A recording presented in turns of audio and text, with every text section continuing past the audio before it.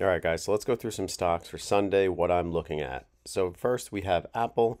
Apple is a stock that has earnings coming up this week, so we need to be very careful.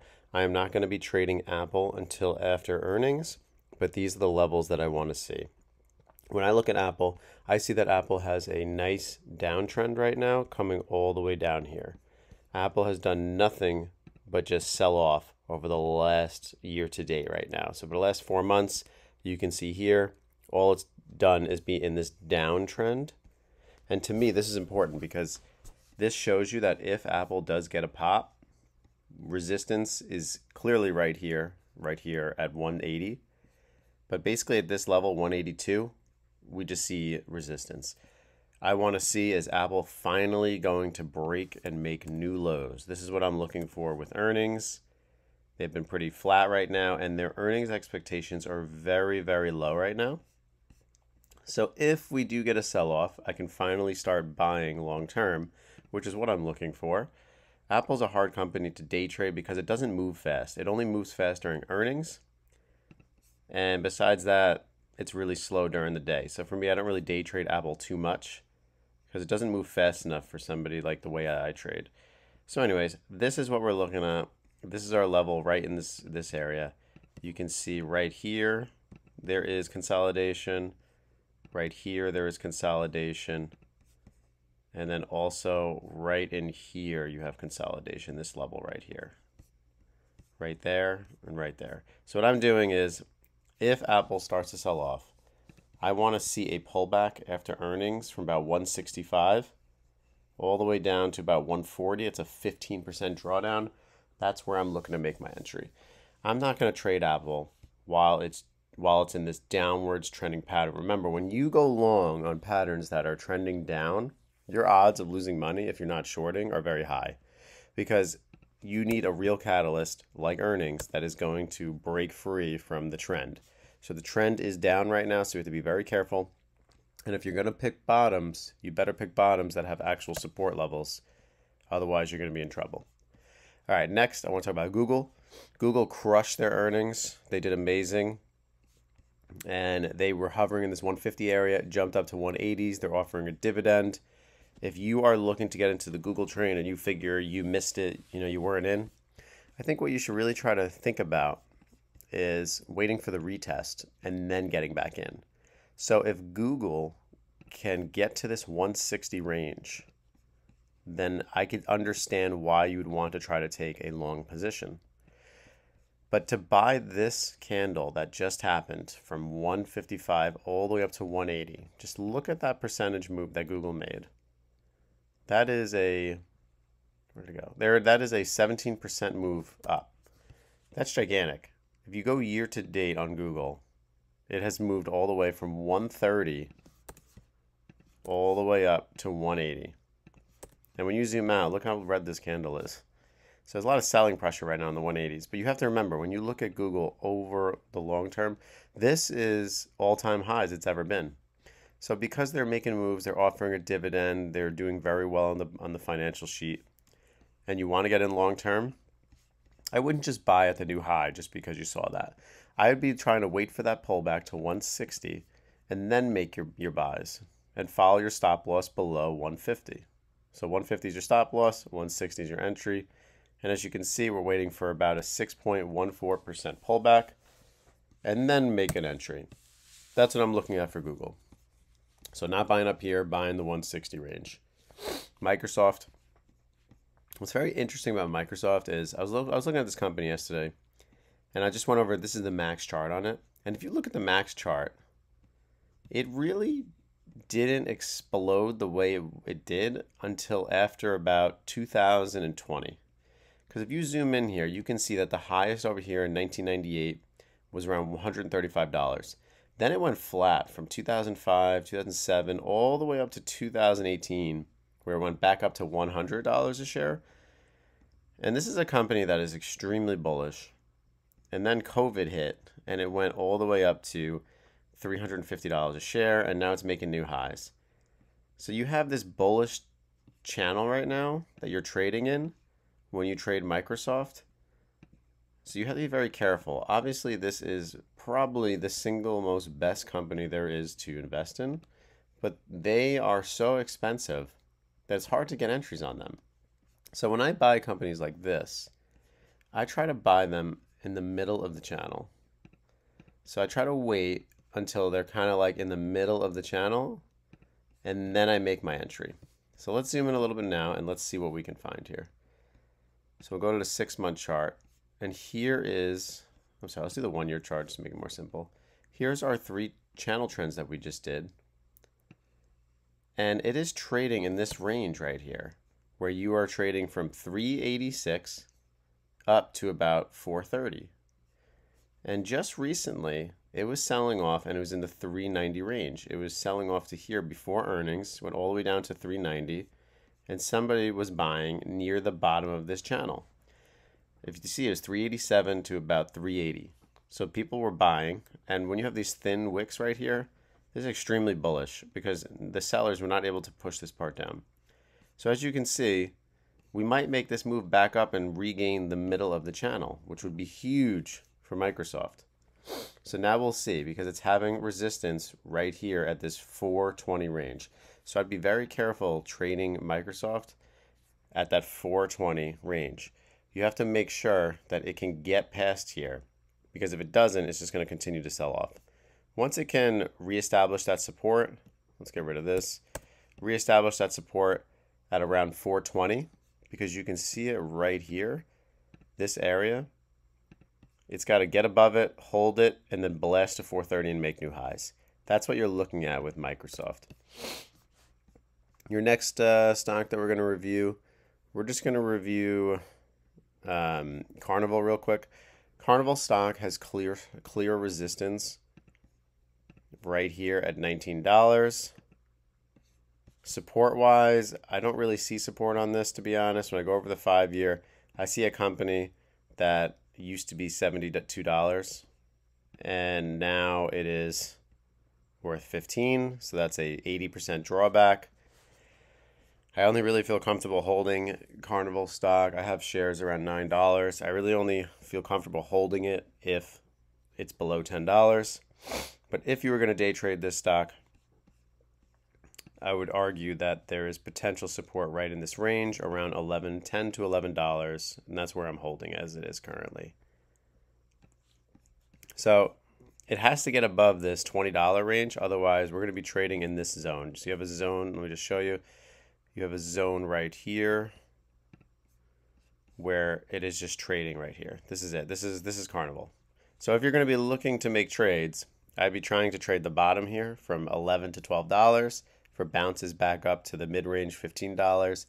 If you're really that risk adverse, go for $19, but I'd follow your stop loss below $11. That's what I'm looking at with Carnival. It's got to break out of that trend for you to have any momentum. Next stock, Home Depot. I like Home Depot. I think that this could be a potential buy for the long-term portfolio. Home Depot, I feel like is a company that I'm there every weekend buying something. But not just because I know the stock, but because when you look at them on the max chart, I mean, this is very bullish. You can admit that this part doesn't look good. You have double topping tails here. It's topping tail, topping tail. So there could be potential sell-off, but any company that's this big is going to get bought up. But let's look at the trend channel. Let's draw this like that. Boom, draws the trend channel. Just to show you how I did that, this is Webull. You click up here, click trend channel. Pretty cool how it shows you that. So, like I said, we're going to try to buy in the middle of this trend. So what I'm going to do is in a few days, if Home Depot is still around 325, I'm going to buy some shares long term. Where I really want to buy shares is like around the 300 level, just because the psychological 300 level. But just look at it in the last month. It is sold off. So it's not like we're buying a crap company. This company makes a ton of money. And it really gives you a good idea how the economy is doing. And it's down 15, 16%. So it's a nice discount right there alone that I'm looking at. But if you're looking at levels of support, you can see that it's started to gauge some support around this 330 range right here and right here. So that was kind of nice. Next, let's move to Starbucks. This is another company I own long term. overall, like we said, quick review. I made a video on this earlier. We're going to look at $80 as support. If you're day trading this, $80 is your support. You could look to short this thing at any time. It's at $90. If it can't stay above it, try to short it back down. McDonald's is a company that is bullish. Look at this bullish trend that it has. Anytime it's hitting this ascending line right here, which I drew, this will be support. So basically anything McDonald's wise that's 260 and above, if it 260 is your stop loss, if it doesn't break that, definitely, trying to make some moves on that.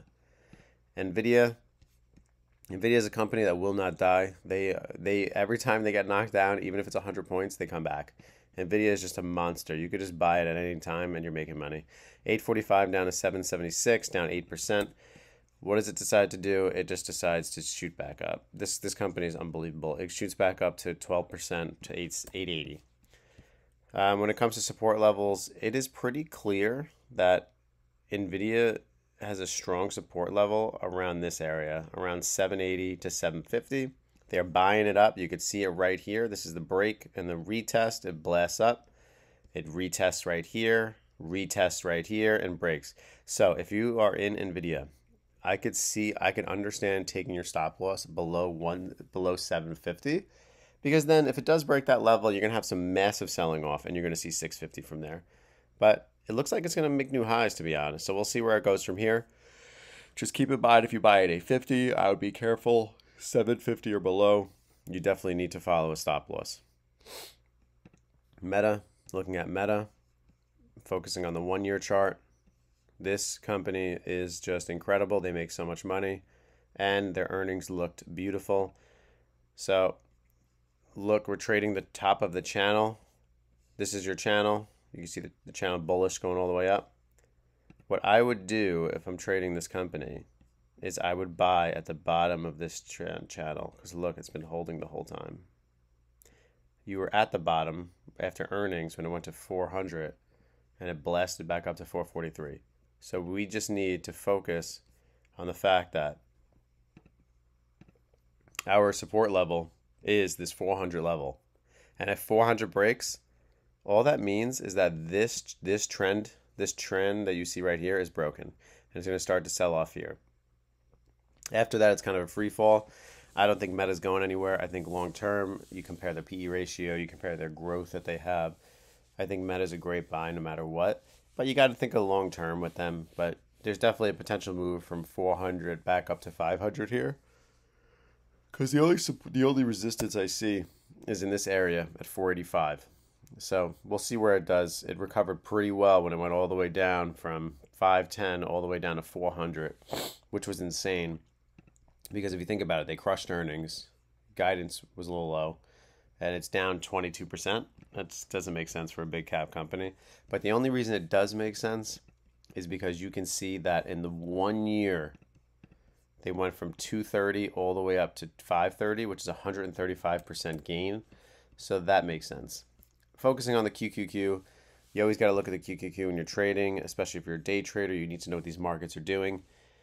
It's clear that we are having resistance at all-time highs. 450 is all-time highs, but you had a nice bounce back up from 413 back to 446.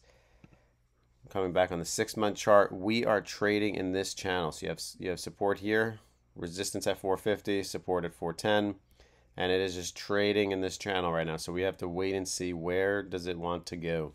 So QQQ is waiting, sitting at 430. Let's see if it makes a move back up to 450. You definitely will have some resistance in this 440 range. It's going to get thickly traded there. But until it breaks 410, it is very bullish.